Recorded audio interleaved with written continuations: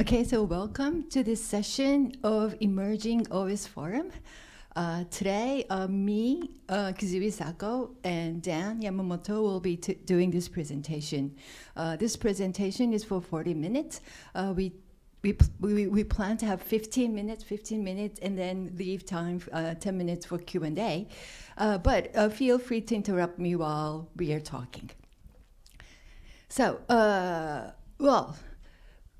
the title is Open Source Implementation for Linked Data-Based Verifiable Credentials with Selective Disclosure and Zero Knowledge Proofs. Wow, there's a lot of technology terms in here. So I would like to see a show of hands. How many of you know what is linked data? Okay. What about verifiable credentials? Okay. What about selective disclosure? Okay, none probably. And the last, zero knowledge proof. Okay, so that was the one with the most majority. So let's start the presentation. So I'll start with what verifiable credentials is. It is a mechanism to express digital credentials in a way that is cryptographically secure, privacy respecting, and that can be read by machines. So this has been standardized at W3C, and currently data model is 1.1, but they are currently working on second version. And you will see these three people when you see the explanation of verifiable credentials. So there is going to be an issuer who is going to issue credentials to a holder. For example, this the verifiable credentials is saying that this holder, name is John Smith, is living in Tokyo. And in order to make sure this is a correct statement, there is going to be an issued signature, digital signatures, like this bit pattern. And then the verifier, what he wants to do is he is talking to this holder, and he wants to confirm, are you really living in Tokyo? And if he is, he might be getting a 10% discount or something like that. So the holder is going to use these verifiable credentials to show to this verifier, yes, I am indeed living in Tokyo. And this, the presenting of this credential is called verifiable presentation. So the verifier receiving this verifiable presentation can confirm that this person's name is John Smith and his address is in Tokyo, and there is issued signature, so this claim must be true if verifier believes the issuer. And so, as I said, this can be used for identity documents like passport or academic certificates, like I graduated from Waseda University or something like that. And we'll see in the next slides, there's going to be a example of using it for vaccine credentials, that someone was vaccinated. And there are variations of these verifiable credentials, and like JSON Web Token based, and there is a special JSON Web Token called Selective Disclosure, SDJWT based. But today we are going to talk about linked data based verifiable credentials. And I think I want to add here that we'll be talking about privacy respecting verifiable credentials. What do I mean by privacy respecting? If this holder, let's see if I can, yeah. So if this holder only wants to show to the verifier that he lives in Tokyo, does he have to reveal his name that is written on this credential? For privacy reasons, he just might want to say, yes, I live in Tokyo, and this issued saying, I am living in Tokyo. So the selective disclosure means you can selectively disclose what is written on the credentials, and yet the verifier can verify that indeed what the claim that holder made, that he is living in Tokyo, is correct. So that is, there is an issued signature on that statement. Okay, so I will move on. If you have any questions, again, feel free to interrupt me. So I said linked data-based, and we made it LD for short. LD-based verifiable credentials, because we want to have machine readable, we are going to explain what is written, what are the meanings, what are the semantics written in the credentials. For example, in this example, so this person's name is John Smith, and he is vaccinated in this June 4th, and its lot number is 9999. And which vaccine he vaccinated is the code 123. That's the name of the vaccine.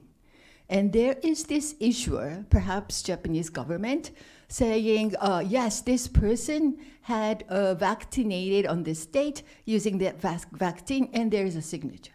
So there is this linked data showing all these statements in a way that machine can understand. Okay, so what now, in this case, the verifier wants to know that you got vaccinated using authorized vaccine after this year's April. Okay? So in this credentials, what we have is that he was vaccinated using this vaccine code 123 on a certain date, but it doesn't say if this vaccine is authorized or not. So because this is a linked data, we can link these data that is written on the credentials. And we are going to have a second verifiable credentials that is indeed showing that this vaccine named code 123 is called awesome vaccine, and this status is authorized, and that has been certified by a different issuer with its signature. So from the first verifiable credentials, you cannot verify whether or not this vaccine is authorized. But if you link these two together, then you can verify that this John Smith has been vaccinated using authorized vaccine after April 2023. So that's the merit of linked data. You can link various verifiable credentials and prove a lot more predicates. So, coming to the privacy preserving aspect, do we have to show, again, the name? Maybe I just want to prove I'm in a restaurant and I just want to show that I was vaccinated without showing my name. So, with all this statement about this John Smith, he can prove without disclosing his name or without disclosing the credential serial number or without disclosing the name of the vaccine, and still prove that this vaccine has been authorized. And how we do that? We don't want to, link two credentials together with a different vaccine. So we are going to prove in zero knowledge that these, the name of this vaccine here are equal. So indeed, the vaccine he received is authorized.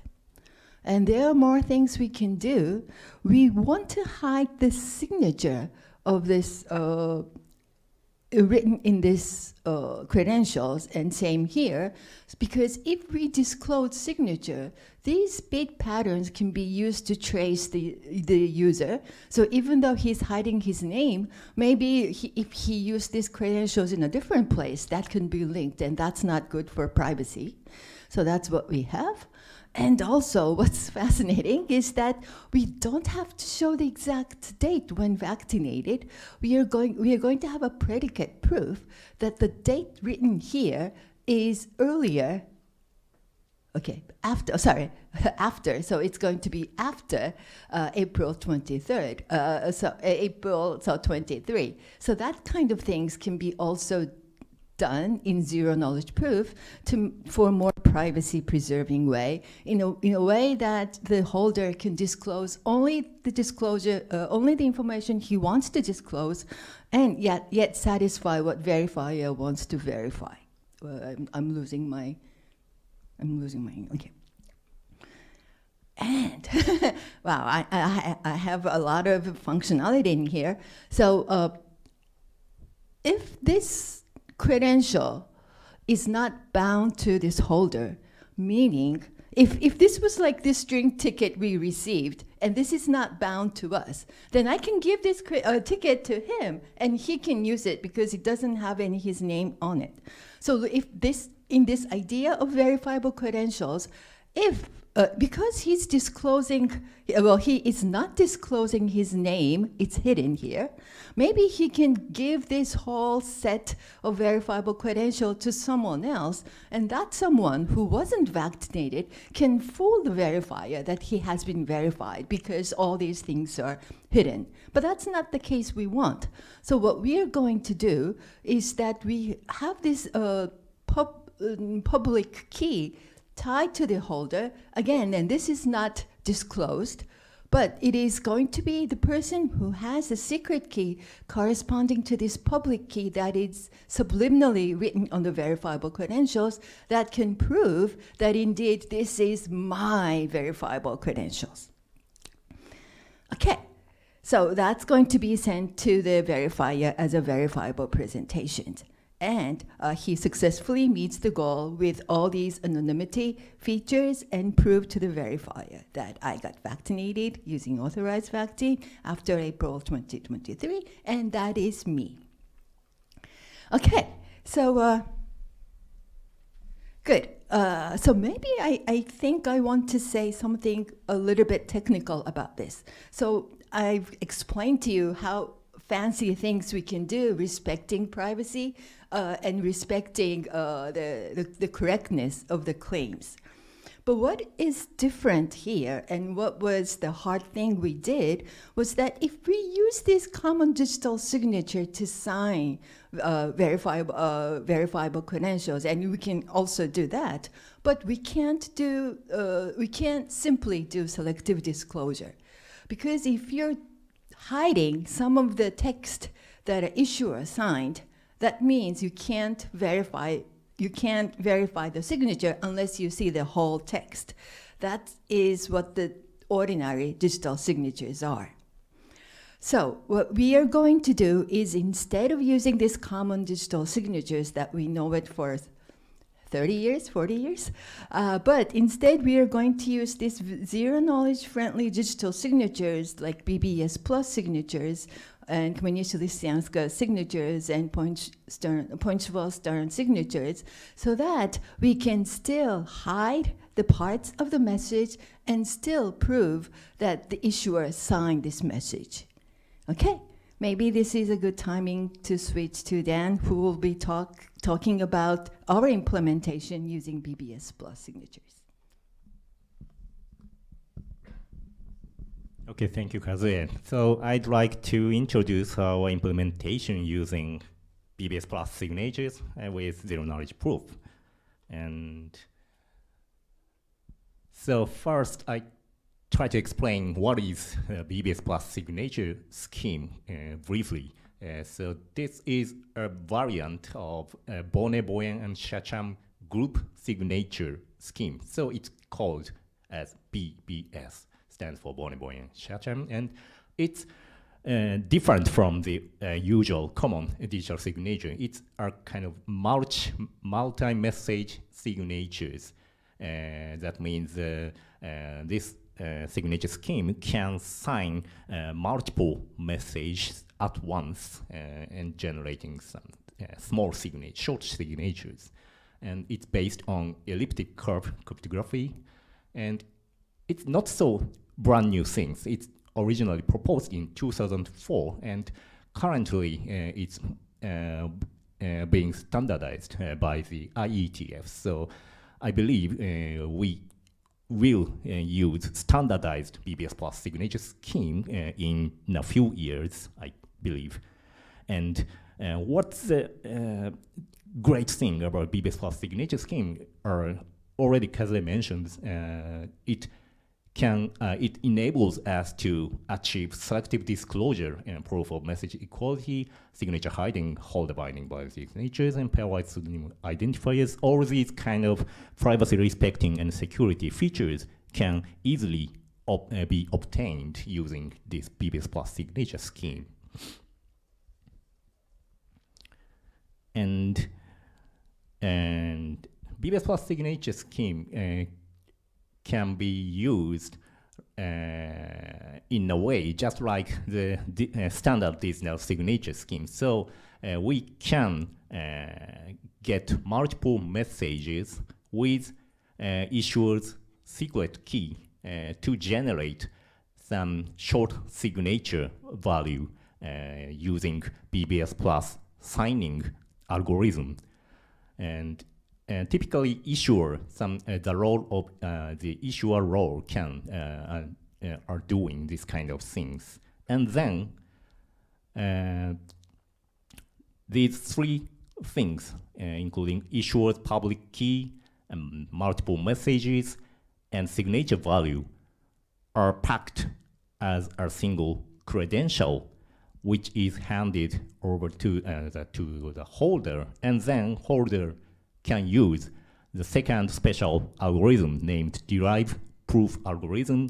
Then holder can choose which part of messages should be disclosed to the third party. So in this case, just say the holder choose 1 and 3 as disclosed indexes of this credential. And now using this derived algorithm, the holder can get a special type of zero knowledge proof, which is non-interactive proof. So we can use this kind of zero knowledge proof value as our standard digital signature value. And now holder packs issuer's public key and only disclosed messages. In this example, the holder just pick up the M1 and M3 as disclosed messages and zero knowledge proof. All these things are packed into the presentation, and holder send this presentation to the verifier. And finally, verifier uses BBS plus verification algorithm to check this presentation. Also, this M1 and M3 are actually signed by the issuer who has this IPK as its public key using this zero knowledge proof value.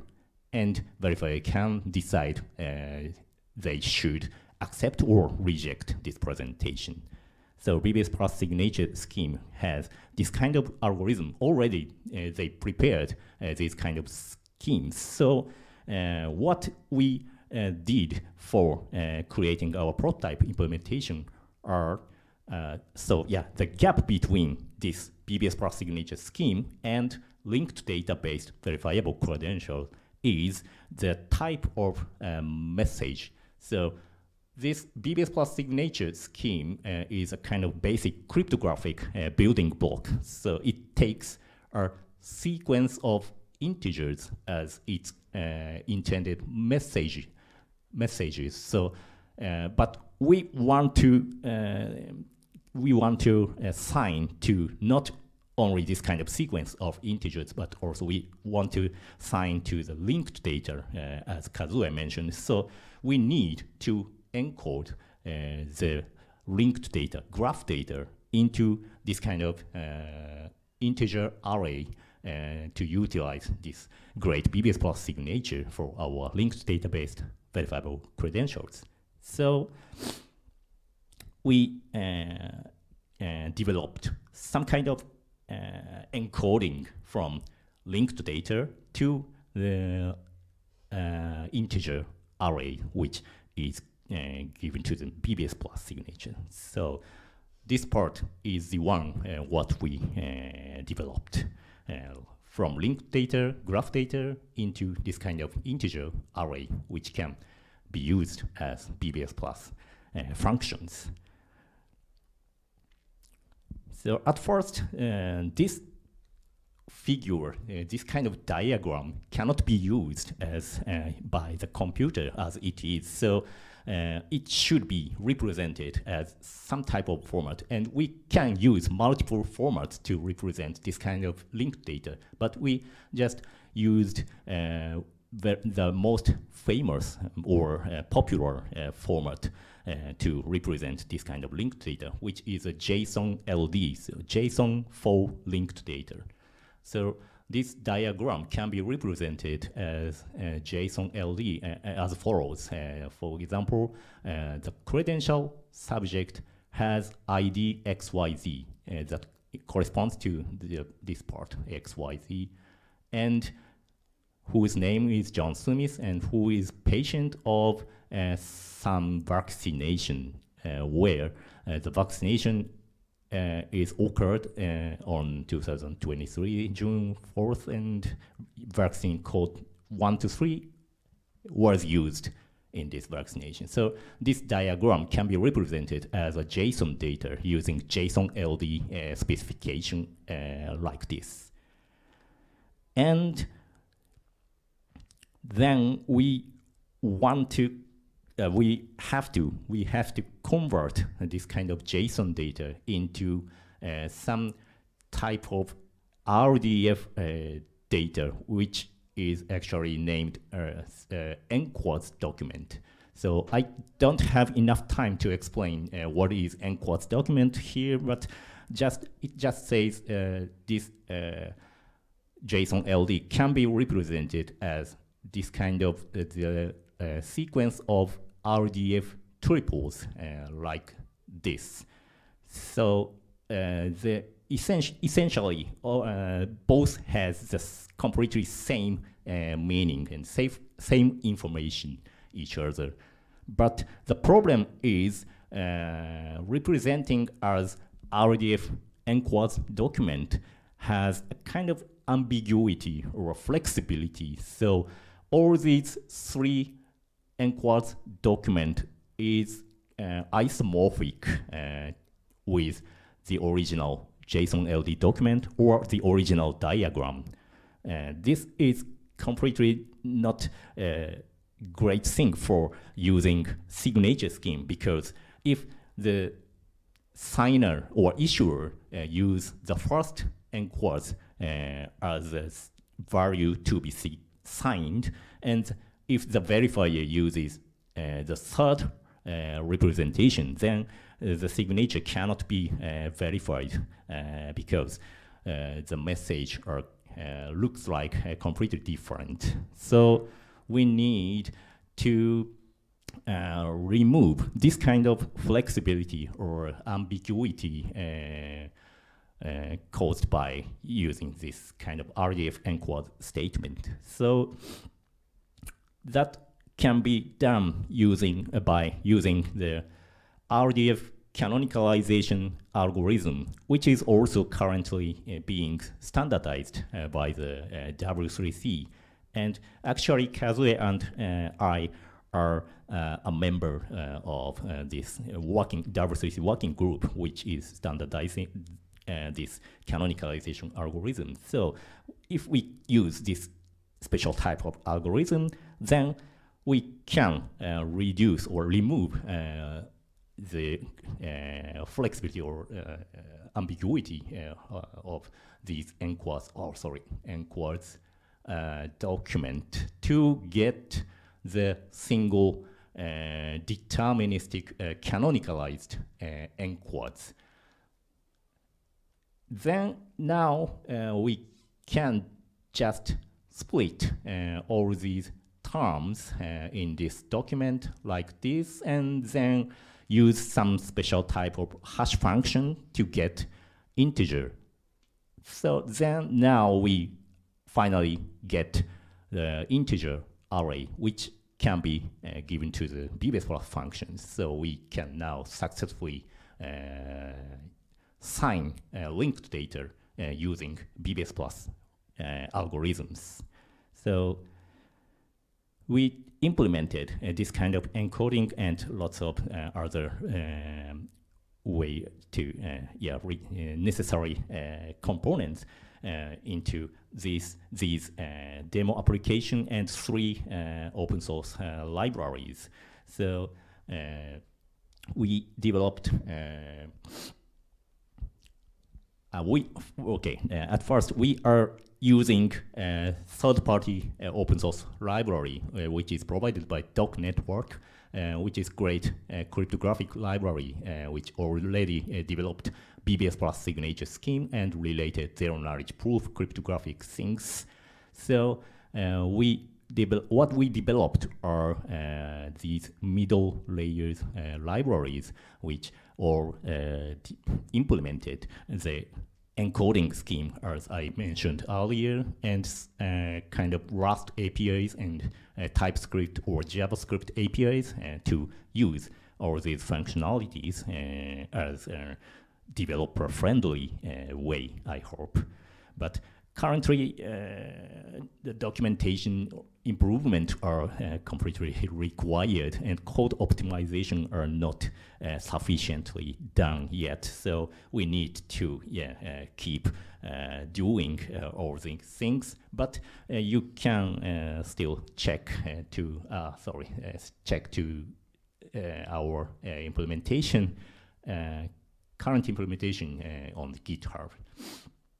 And about this demo application, we developed some kind of playground web applications, and you can use this playground to access this URL or QR code, and you can try the kind of the zero-knowledge friendly features of verifiable linked database verifiable credentials on this playground. And if I have enough time, then I try to show a few functionalities now using this playground site.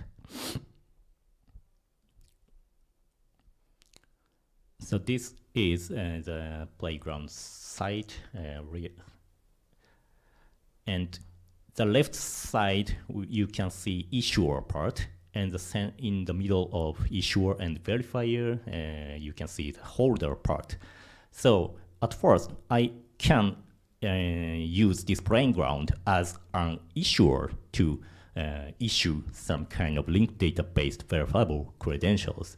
So this is the first example of credential, which is about again John Smith, whose birth date is blah blah blah, and he's living in city A. So this kind of verifiable credential draft are now set in this issuer part, and you can see there are no signature value yet because it's a draft, and we have to generate some signature for making this verifiable credential draft as verifiable one.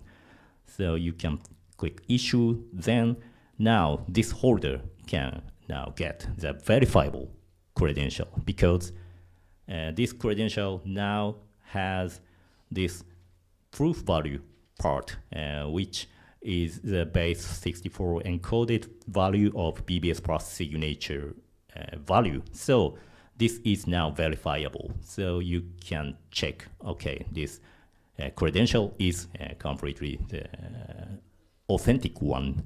So if you try to forge, for example, it's not John, it's Jane, then you cannot convince the verifier to be accepted this credential. So it should be John as an authentic one. And you can show this credential as it is, but now we can use selective disclosure feature. So if you want to hide this serial number of this credential, and if you don't show this John's identifier and John's given name and family name and birth date, and if you just want to show, okay, I live in city A without showing your name or your identifiers, then you just edit as like this and click the present. Then this presentation is what if the verifier can see. And this has its own proof value with the credential subject part that only includes John Smith's home location, city A, without any his name or his birth date. But still, it can be verified using BBS plus signature with zero knowledge proof. So this is a kind of privacy respecting presentation of the verifiable credential. And it also has a linked data specific feature, but I think I don't have enough time to explain it, so I skip it. And back to the slide.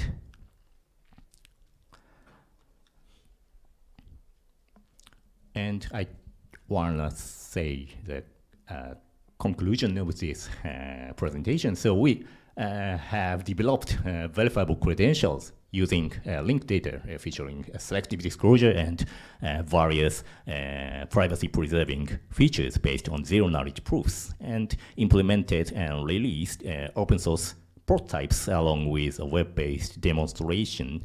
And our future work includes extending other features like credential revocation and delegation capabilities, and also we have to enhance code quality for better performance and maintainability. So I'd like to give many other people's skills or experiences to make our code quality for better maintenance, better maintainability.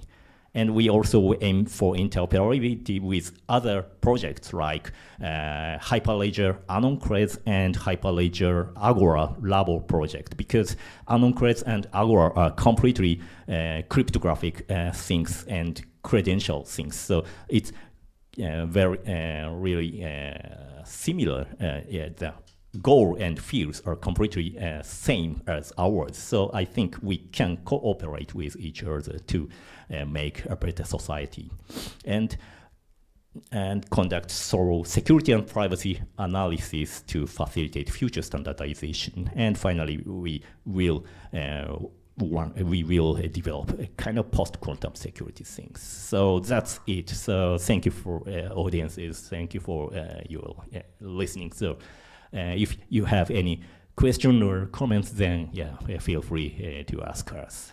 Thank you.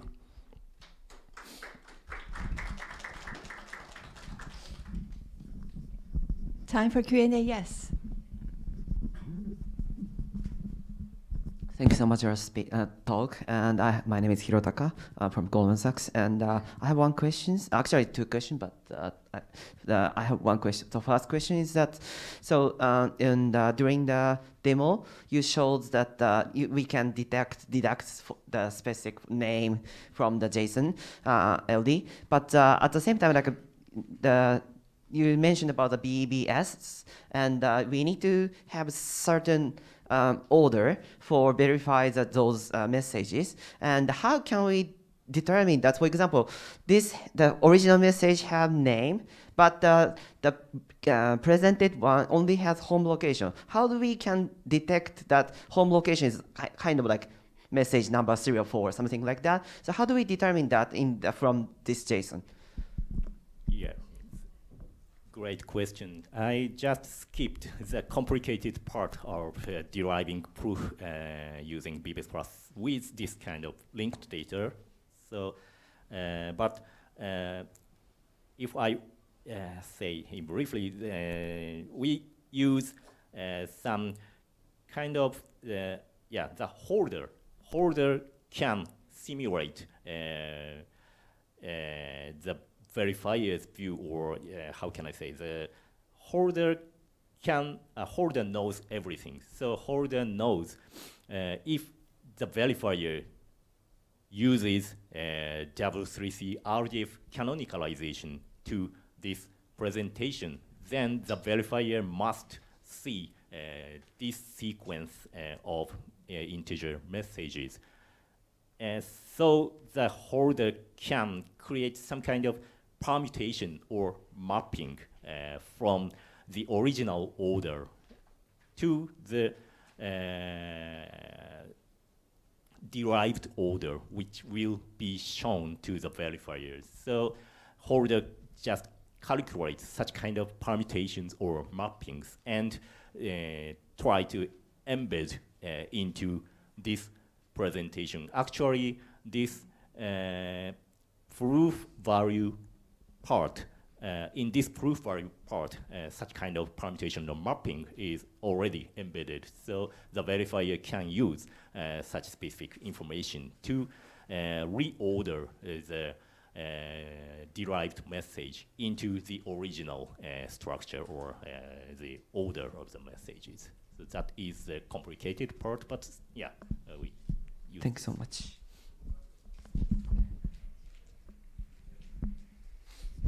Hello. Yeah, so like you said, you are like collaborating with Hyperledger also, and even in blockchain, there's a lot of research going on in ZKP, right? So like, how can we, use directly this in blockchain? Can you talk more about that?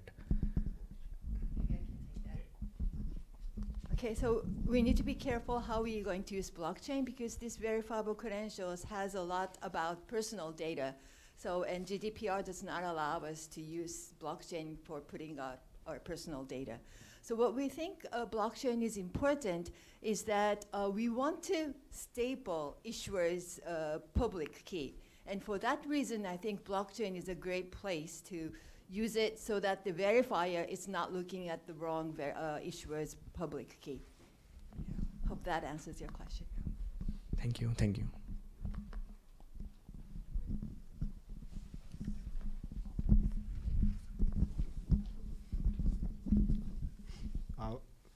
Let me ask a very basic question. Can you share about the targeting use case as a viewpoint from the social implementation? Okay, thank you very much. So maybe I have a question to all of you. Is anyone from Europe today? Originally? Okay, so in your EU is considering a digital identity wallet for all the people in EU, and they are thinking about these verifiable credentials. However, they are not using BBS plus signatures, so there is an issue about privacy, which we are very much concerned. But still, that's a way forward. So maybe we can start with the very basic ones and then enhance it to use all of these nice features that we can enjoy privacy. And that's, I think, is a big use case that we need to consider.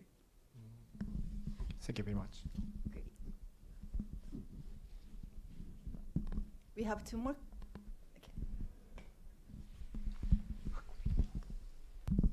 Sorry, again, second question. So in this, I think it's the work in progress. But this demo, like we can, holder can pass that credential to someone else, and I think still like someone else can utilize it. Is it correct understanding? And also, like, if so, like, is it how do we prevent, like, we need to show, like, for example, I'm holding the credential and Sako-san, and I pass it to Sako-san, but Sako-san should not be able to use that one. So how do we implement, like, this mechanism? Yes. So we assuming here that a person is not giving away his or her secret key to someone else because it's dangerous. And in order to do that, maybe we can embed this secret key in a smartphone, and you don't really want to lend it to the smartphone to someone else. Or we can have like other biometric feature inside, so the verifiable credentials show your face or something like that. So there are, maybe it depends on the use case you want to implement, but yes, we have to think very carefully about what kind of misuses you want to have.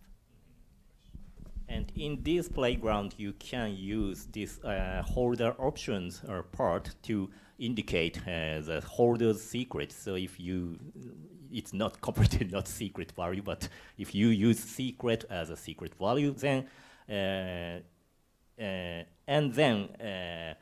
using these kind of complicated things to get the bound type of verifiable credential, then the person who knows secret is can only show the credential as presentation.